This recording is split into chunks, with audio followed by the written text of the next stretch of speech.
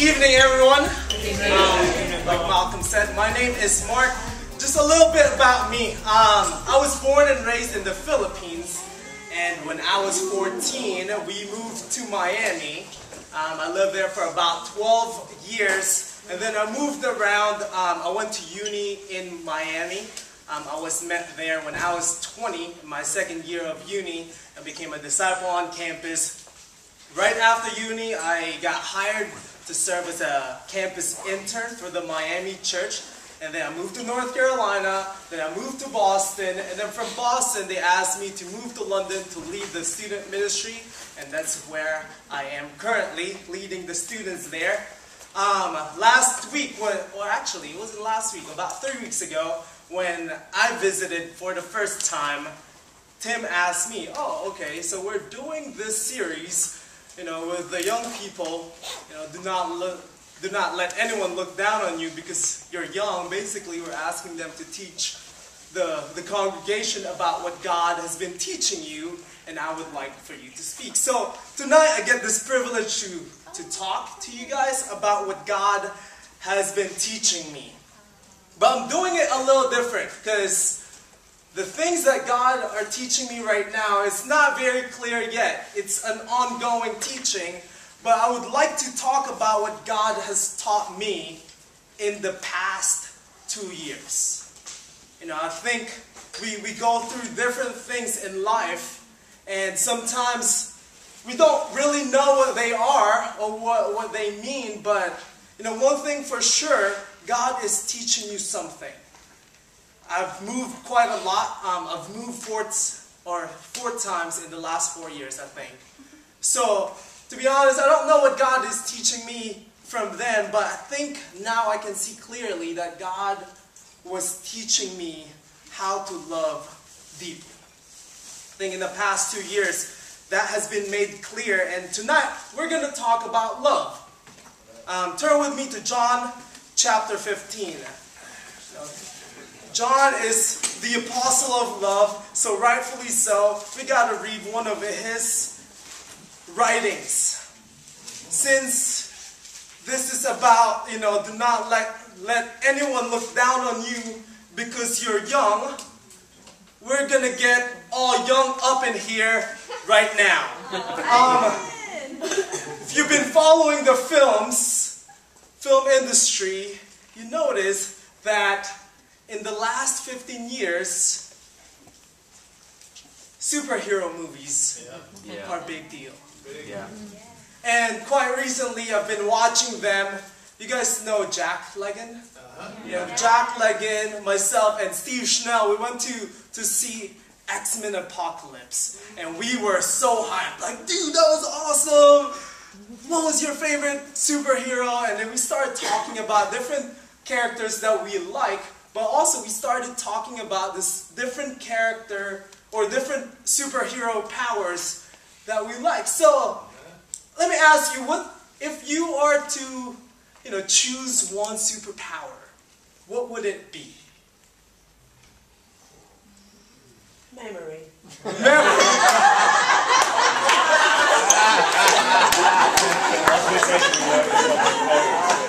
Awesome, memory.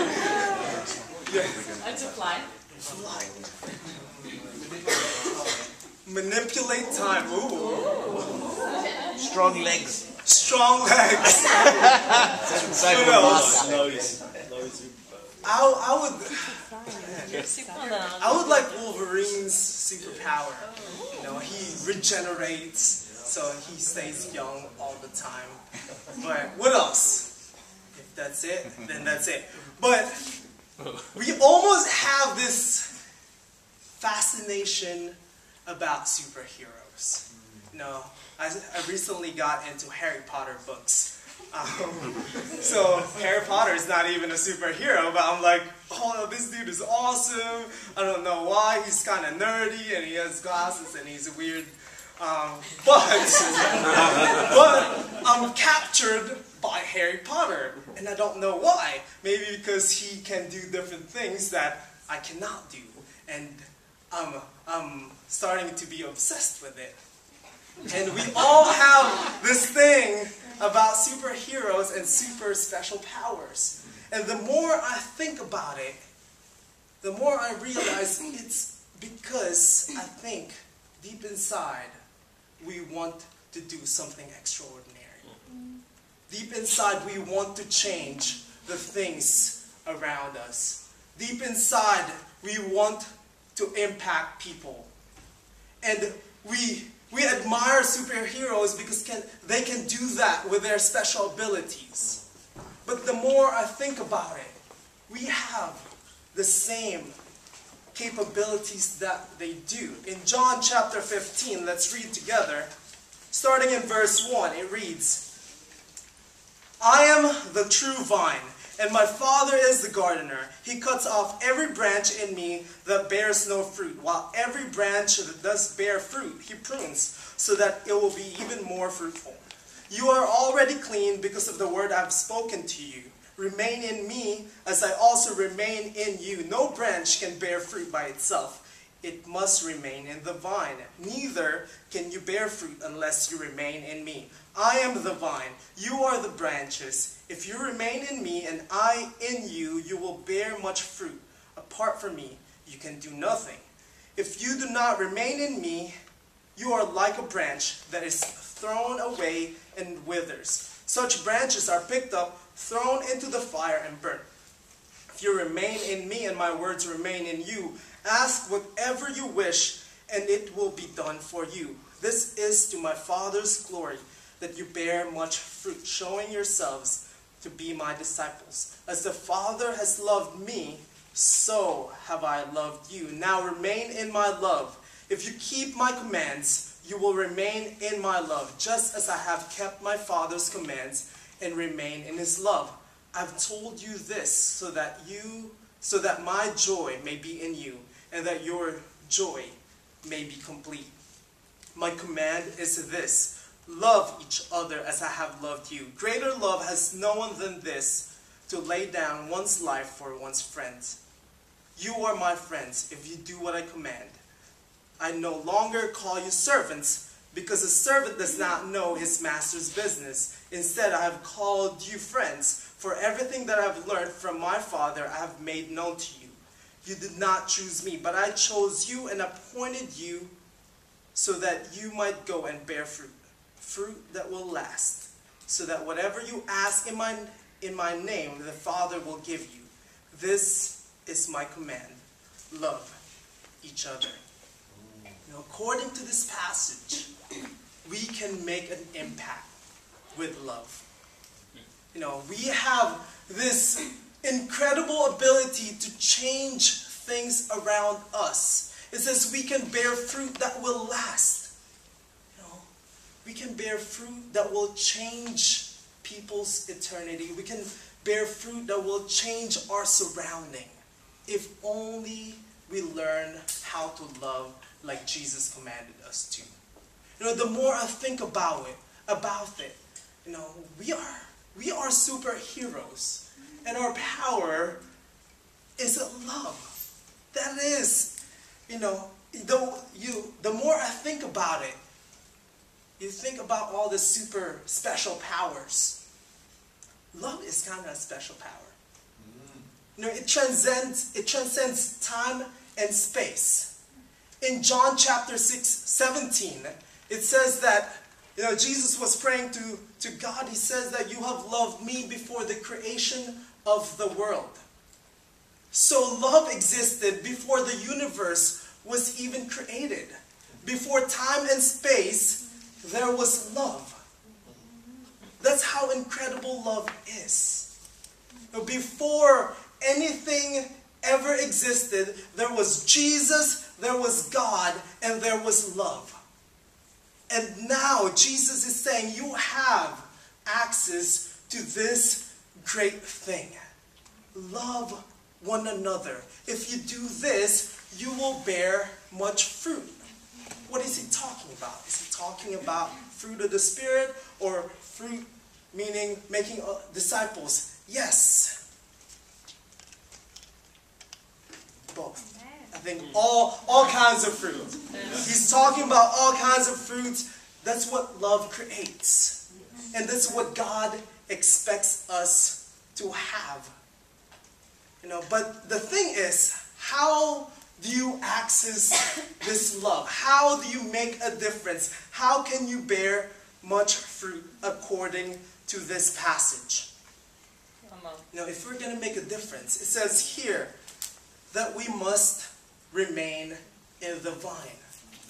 If we do not remain in the vine, we will not bear fruit. Now, who does not want to bear fruit here? Who wants to bear fruit? Amen. Amen. Everyone. So, it's simple. It says here, remain in the vine. It's so easy. You gotta go to the source of love. In 1 John, it says, God is love. So if you want to know the true meaning of love, you gotta go to the source. It's funny because summertime is time for weddings. And when I think of weddings, I always think of, oh, it's true love. But if you look at the statistics right now of our society, more than 50% end up in divorce. But the more you also think about our society, as years go by, it's becoming more and more atheistic. I have not done the studies, but I do think they correlate each other. The further you go away from God, the further you go away from the true meaning of love. And if you don't go back to the source of it, you will not learn how to love. It says here that it is the only way you will bear fruit. For me, moving around, I'm naturally apathetic. Even towards people and towards situations around me. I like to care about myself. I'm, naturally selfish. So moving around kind of forced me to care about other people. Because before, when I was in Miami, I've got my friends, even friends in the church, and that was it. I have my own bubble of friends. But when I moved to North Carolina, and I moved to Boston, and I moved to London, I had to create new friends, because now my friends from Miami are gone. But for me, I was like, okay, I'm pretty arrogant, so I think I'm pretty talented socially. And I think people like me naturally, so I was like, they're going to flock around me. That's just who I am. But, God taught me, okay, this is not going to work like that. You're going to need to initiate and making some friends. You're going to need to go after this person, even the people that you don't think are cool. I was like, oh, seriously? He's going to need to happen? Like, even the uncool people in the church? There's no uncool people here. You guys are super cool. But, back there, in Boston, in North Carolina, even in central London, there's so many of them. But, for me, okay, it will get lonely pretty quickly if I do not initiate on these people.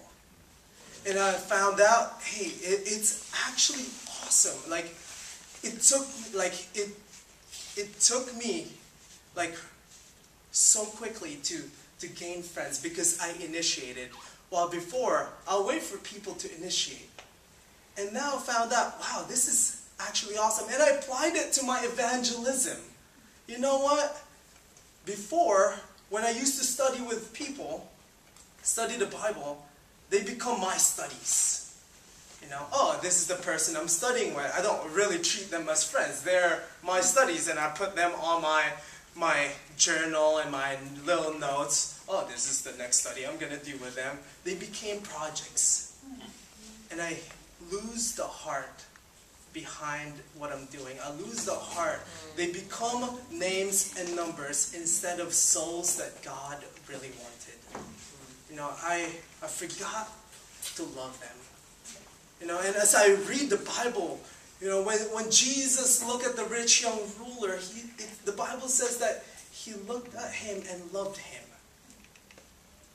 And even though the rich young ruler did not decide to follow him, Jesus' heart was still to love him. And in my head and in my heart, I want that. I did not have that, so I had to force myself to learn that. And as I studied as I studied the Bible with people before, once they stop studying because they don't want to be Christians, my communication with them ends. But now that I'm learning this new way of interacting and loving people, I found that, wow, I'm still in contact with these people. We're still friends. You know what? It's God's timing. Maybe not right now, maybe later on, but at least they know that I care, and at least they know who to turn to when they actually, you know, come to their senses. I'm finding this super effective when it comes to making an impact around me. I gotta love these people, but I did not come up with it on my own. I had to really learn, how did Jesus love? How did Jesus interact with the people around him? How did he treat the sinners around him? But the thing is, I gotta learn from Jesus. I can't come up with it on my own. But sometimes I want to be self-reliant. That's how I am, and I get called out on it for being independent and self-reliant all the time. I think probably 90% of my discipling times, it's always like, dude, you're just so independent and so reliant, self-reliant, you gotta change. I was like, okay, I do. You know, it's been 8 years. I feel like there's no progress on this because that's just my nature and I'm trying to change it. But to me, when it comes to learning how to love, I cannot be self-reliant. When I was a kid growing up in the Philippines, we had a drought. So the water company would shut our water supply from, I think, 10 a.m. to about 4:30 p.m. So there is no running water between those hours. So you get this just containers full of water, but if you fail to fill them, you have no water for the rest of the day until 4:30 comes around, and it's summer. And it's not good. So my neighborhood, it's funny because they're very, very creative in the way they do things. So they found the main for the whole block. So they turned it on so we all have running water. And then, obviously the water company realized, oh, why is this water running? They went in, welded some kind of cage around the main so that people won't access it. And the neighborhood guys got a saw and saw the cage out and turned it on again the next day.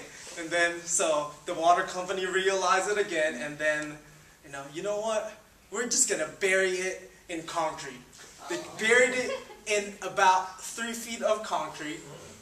So the neighborhood guys grab a couple of sledgehammers and got it back on again so that our block has water supply again. And I think finally the water company got fed up. You know what, just let it be. We can't do anything about it. They keep just turning it on and turning it on. But the thing is, when I think about it, water is necessary. You can't live without it. You can't function without water. You cannot live your life normally without water. So we're desperate for water, and we would do anything to get to get some. That's how we should be when it comes with God. You should have the feeling, I can't get enough of this. I can't function normally without times with God. We sing that song, how does it go again? I need your love. I can't, wow, I blanked out on I need your love. It goes like, I can't go a day without some time to pray. I can't face a day without some time to pray. That's the way it goes, but sometimes we can't go a day without some time to pray. I even realized that about myself because I'm so stinking self-reliant. Oh, I'll go a day without praying, or I'll go a day with just 5 minutes of prayer. But if you're really going to attach yourself to God, like he describes here, so that you can bear fruit that will last, 5-minute prayer will not cut it. I'm going to need more than that. And for me, that was a learning experience. Because I'm being introduced to this new places, new cultures, new people. I need to learn how to love these people if I'm going to make an impact. So for me, that's one of the things that I learned. Okay, I need to attach myself to God so that I can learn how to love correctly. Another part of it was that, okay, it says here that you have a responsibility. You have a responsibility. Jesus said that I did not choose, or you did not choose me, but I chose you and appointed you so that you may go and bear fruit, fruit that will last, so that whatever you ask in my name, the Father will give you. This is my command, love one another. As much as I attach myself to God so that I can learn how to love, I gotta express the same love. I gotta express the same love. It's funny because we have, or I think the society have different definitions of love. It can be described as euphoria or excitement, bonding, the butterflies that you feel, those are love. Passion, and the tsunami of feel-good chemicals in your brain. That's what love is. Something that does not hurt. That's what love is. No. What is love? Baby, don't hurt me. That's what society thinks of love. Something that does not hurt. Something that feels good. But the Bible describes it differently. The Bible describes it differently. God says love is selfless and sacrificial. Love is patient and kind. It's forgiving and gracious. It's about reconciliation and humility. It's about considering others above yourself. That is what love means in the Bible. And for me, I had to change my concept of love. My friends in the world, as long as we're cool, we're loving one another. As long as we don't have conflicts, we're loving one another. The thing is, it's funny because that goes against my nature. Other people are conflict avoiders. I think a lot of people would describe me as conflict seekers.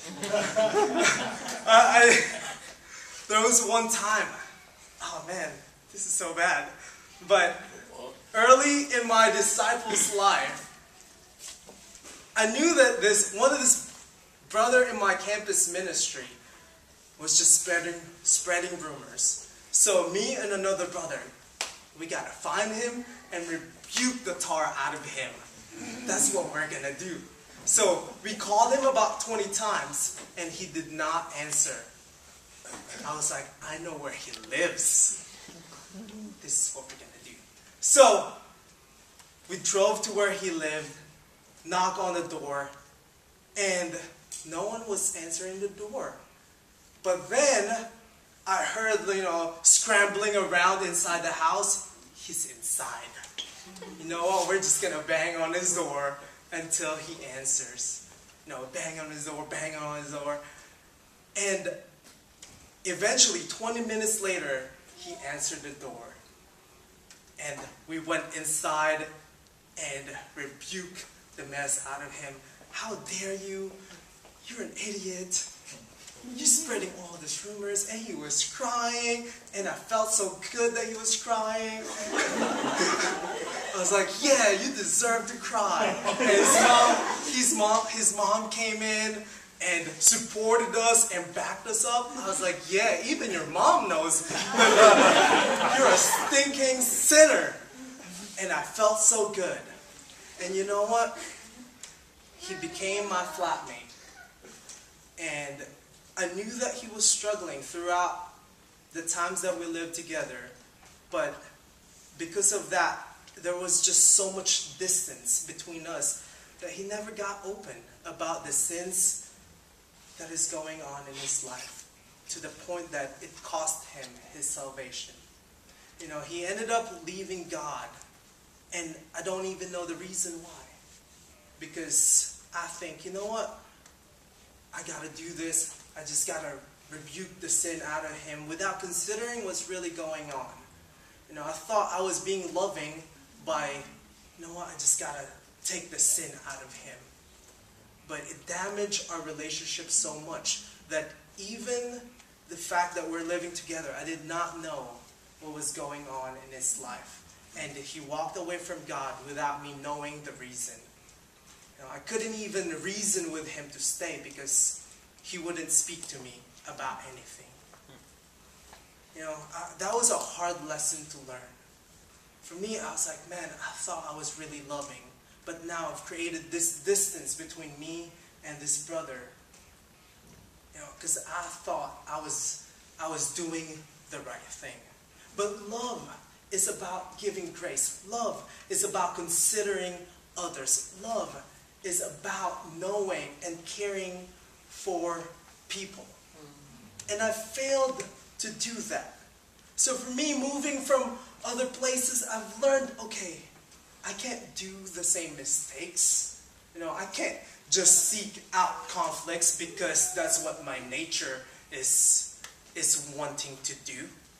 I gotta learn how to see things. And moving to Boston, it was a crazy experience, and even like Doug Arthur and other leadership there did not see what was going on. Basically, when I moved there, the first week that I was there, 4 brothers left God. The first week, I was like, told me I'm going to have 10 people in my ministry. Now, 4 of the 5 brothers are gone. But it's weird because I was like, you know what? I still got to love these guys. And I got to see where they're coming from, and I got to consider their perspective. And it's really cool how God has changed different ways in my interaction with them. Because my heart was like, you know what? I don't really want to care because I barely know them. I just got here. I know them for a week, and now they're walking away from God. I should not care. That's their issue.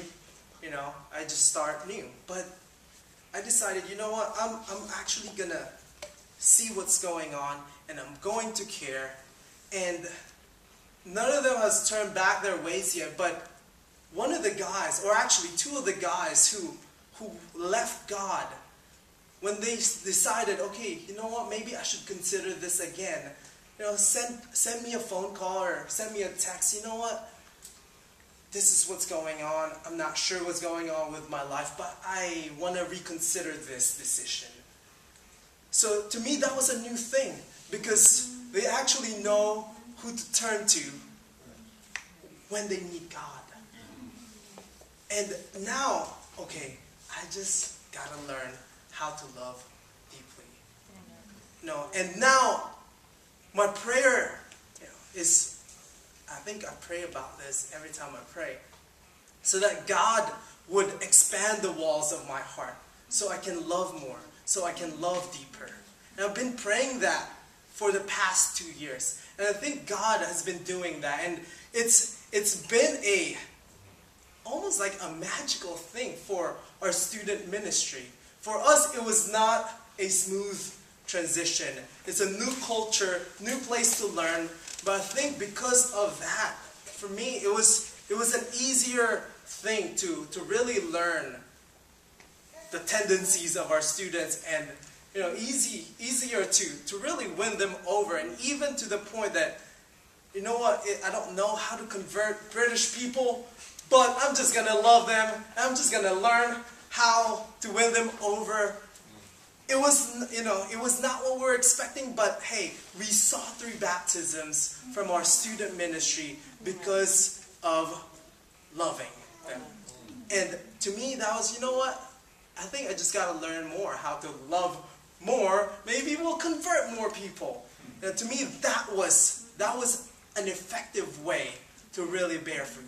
So the past 2 years, God has been teaching me how to love. And hopefully, this has been an encouraging time, encouraging lessons. And hopefully, we can all learn how to love. Because as much as we admire all the superheroes that we've been watching, you guys are the true superheroes if you just learn how to love.